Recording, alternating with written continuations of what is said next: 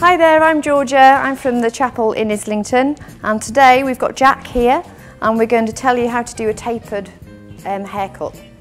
Now the thing about tapered haircut, as you can see, Jack's got a lot of length through here. He's let it grow for a few months. So basically what a tapered haircut means is that it basically goes in at the sides and it has this kind of shape. Now it can get as long or as short as you possibly want it. Obviously if it goes shorter, it goes really strong. So what I've done for you all to see is Jack's got a little bit of movement around the front, as you can see. So hairlines are really important for short haircuts. And the back as well, we're going to get rid of that and taper in a really nice V shape, like from the grease kind of haircuts, which I'm going to work with the clippers, and you'll be able to see that later as well. Again, on the crown, we've disconnected that because Jack's got really bouncy, thick hair, so I don't want to take that too short either. I'm going to disconnect the back and again control on having that really upside down pyramid shape, so we get kind of a long area, and that will make this look really tapered and neat. Right, my first section I'm going to take directly over the ear. Basically the reason why I do that is if you start at this side of the angle here, then you have less control. So it's always good to get your length and your angles right over the ear. So if you do go wrong and you've started at the front, basically everybody can see. So I'm literally going to take my first section in between the small teeth of my comb, and this is where you start to taper the hair. We're doing a 45-degree angle. You can keep it as long or as short as you possibly want it. If you're going shorter, obviously it's going to be much stronger. So I'm going to start cutting just over the ear. Clean sections at all times, so you're in control of working that shape. So it's important to assess and check the shape that you're cutting. So I'm just doing it really gradually. Once I know how the hair's working for me, then I can go ahead and start creating my shape.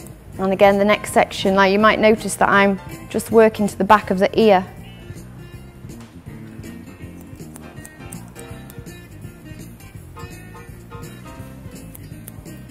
It's going to be a quite curved shape, this as well, because we're working from the ear all the way down to centre back. So we get that really nice point. And remember, as you're getting around the ear, be careful of those ears.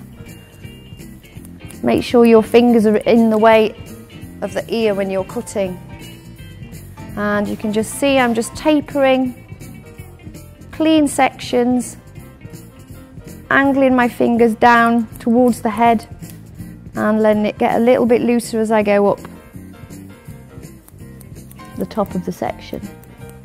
And I'm taking small sections as well. I'm not cutting everything in bulk. I've got my grip and I'm working it and then slowly working it again. I'm not cutting it all in one chop, because it won't be clean if you do that. It's really important to have nice clean sections. As you can see, we've got the graduation, the tapering. Once I get the clippers, we're going to do that. So again, we've got shorter to here, and then the graduation's building up the longer length. So that's what gives it that totally classic shape. The more I go to the back, the more I'm angling my fingers in now to the hairline. Okay, now we've done from the middle of the ear to centre back. You can see it's all building up nicely. Now I'm going to continue from the middle of the ear to the front. And this is where we need to do over direction now. We've got more control. I'm literally just going to pull it back ever so slightly, making sure that we're really tapering it, angling my fingers right in there.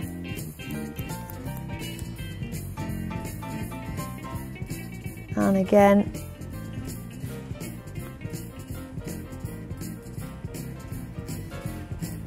just getting rid of all that loose hair. We're going to use the clippers to make the hair much more stronger around here later on. Can you see that line going shorter? That's exactly what I want.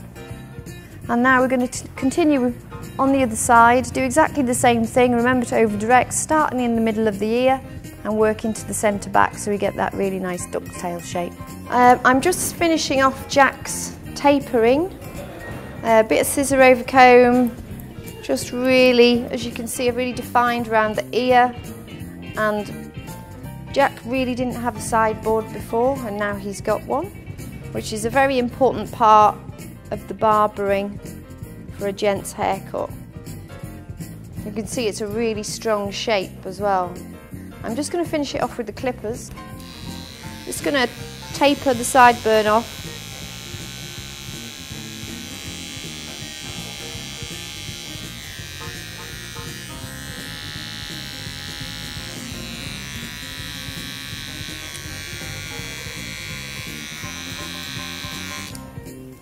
I've really carved out a really round shape around the ear as well, just for strength, because this top is so soft. I wanted to create a really strong line around the hairline. I'm just going to finish off by putting a little bit of gel, extreme hold, just to give it some definition around these areas, the shorter areas, just so you get that really flatness around the shorter areas. You can see the tapering coming to life now with the top being a little bit disconnected. It looks really strong, and that's how we create a short tapered haircut.